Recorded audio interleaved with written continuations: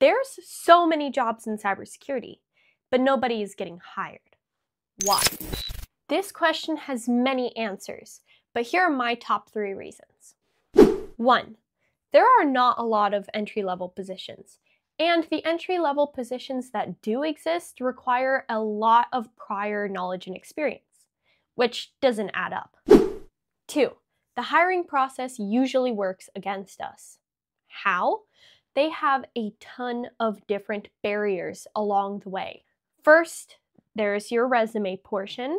The resumes get filtered by bots that just look for keywords. Then there comes the second part, the actual interview, if you're lucky enough to get to that phase. The interviewer is usually non-technical and doesn't know exactly what to look for in a good cybersecurity candidate. And 3. Cybersecurity skills are not measured correctly.